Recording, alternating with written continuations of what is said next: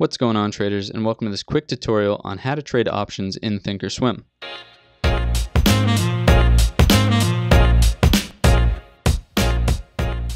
So just a quick disclaimer, this video is for newer traders. Maybe you're new to the ThinkorSwim platform, maybe you just switched your brokerage.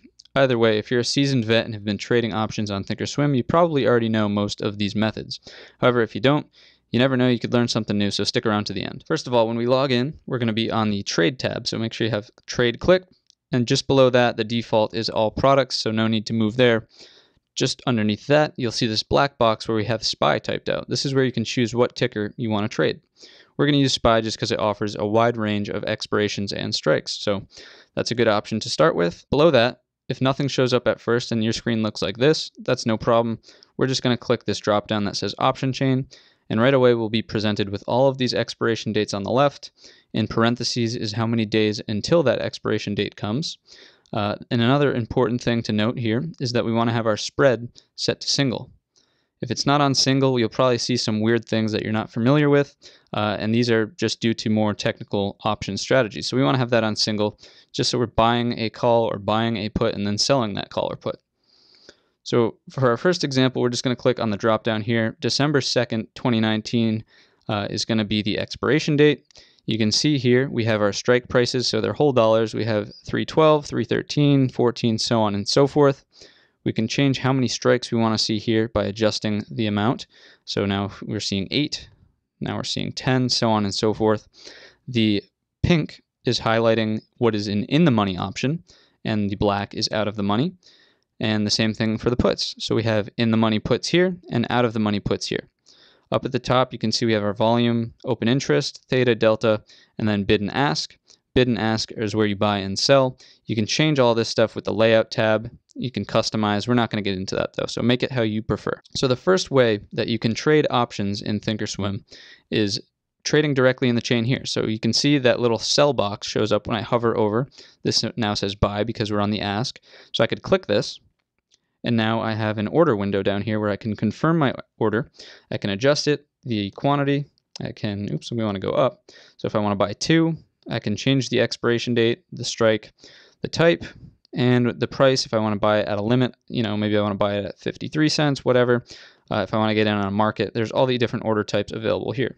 So that is the first way, and arguably my least favorite. This requires that you have another monitor where you can look at charts and then trade based on this chain at the same time. So it's very inconvenient if you only have one screen to look at. That being said, I am going to show you some good ways to trade with only one screen. So the first way is to copy and paste the option chain into our active trader tab. So for example, let's say we want to trade the 314 puts here.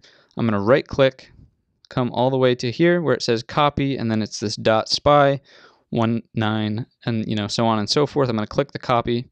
Then I'm going to come up here to the active trader tab. It's Alt-4 if you like using hotkeys. So we're going to come here. You can see I have a SPY chart here on the 5-minute. On the left and on the right is this thing called active trader. You can tell these are two separate windows by this icon up here. If we click that, you can see we're highlighting 2 windows. If it was just one, it would be just the SPY chart. Something I do want to show you really quickly is if we click active trader, let's just say we do that and we think we can copy and paste it into here. That's not how this works. If we're in one window, as noted by this one large rectangle, this active trader will correlate to whatever chart is here. So that's not what we want to do. So we'll unclick that, go back to 2, and we have this empty thing, which we'll be able to move here in a second. So what I'm going to do is Command V to paste in that code. You can see it pops up here. We'll click that. And now the active trader window is open. I like to have level 2s on just so I can sort of see the depth of market there. So that's that.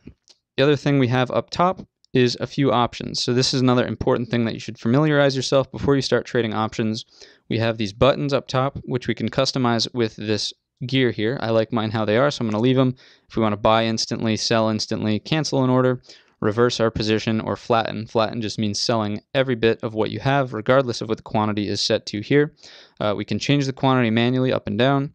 We can select predetermined amounts, 5, 10, 20, as many as you want, really, and I'm pretty sure you can change those as well.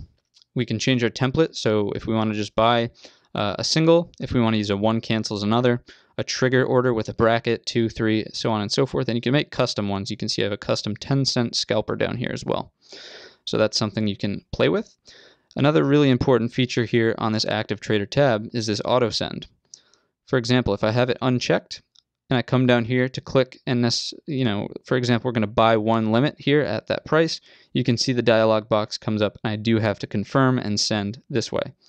If I have auto send checked off and I come down and I click the same thing, you can see that automatically my order is sent. It shows up on the chart, it shows up in the level 2s, and I am there ready to buy instantly without having to confirm. So that's something you do want to familiarize yourself. Make sure it's either on or off, depending on what you like and your preferences.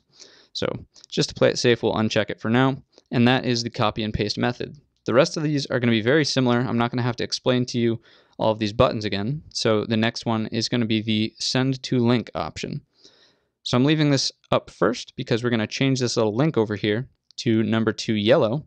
I'm using number 2 yellow just because over here we're using number 1 red. So let's just, to prove that it works, let's just load up Netflix in here. You can see the share price of Netflix is around $314.66. This is definitely Netflix. It is not a SPY option. If we go back into the All Products tab, into our option chain, let's say we want to switch over to calls this time. So what I'm going to do is say we like the 316 calls. We're going to right click.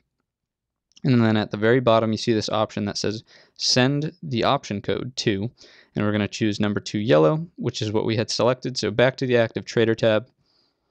Now you can see that we have, instead of Netflix up here, we have the SPY 316 calls, and they're already loaded in for us. So that's the send to method. And again, everything pertains. We can click anywhere on the depth of market ladder over here to buy, and again, the auto send is not on, so depending on how you have that configured, you may have to confirm your order. My last and most favorite method of getting options into the active trader tab is simply the drop-down menu. We come over here, we click options, we come over here one more time, and if I click on recent, because SPY is something that I frequently look at and recently have looked at, I can click that, and next thing you know, I have the option chain loaded into this drop-down menu. I have everything I had in the All Products tab now right here at my fingertips. So I can minimize these to show myself more expiration dates. I can go back up here. I can change the amount of strikes that I'm able to see. Again, purple means that it's in the money. Black means that it's out of the money. The only thing that we can't quite do here is look at theta, delta, and some of those more technical values or volume, things like that. So the only thing we can see here is the market value and the strike and the expiration, but that's no worries. So this is my favorite way just because we can flip back and forth between different strikes. Say I want the 312 puts, I can do that. Now they're instantly loaded. Once you've had it already, configured options, recent SPY, there's no need to do it again. You can just come over here, say I want to switch to calls, 316 calls again, I'm already back on it. So this is a really nice and convenient way to switch back and forth between puts and calls, different strikes, different expirations, depending on your trading style. So that's why it is my favorite. It's the most versatile and definitely the quickest and fastest. So I hope you were able to learn something from this video. If you learned anything, leave it a thumbs up. Let me know down below what you learned. If you want to see different types of educational content, let me know down below as well. If you didn't learn anything or you have some comments and criticism, let me know in the comments section and I can certainly address it. With that, I wish you a green trading week and I'll see you on Monday.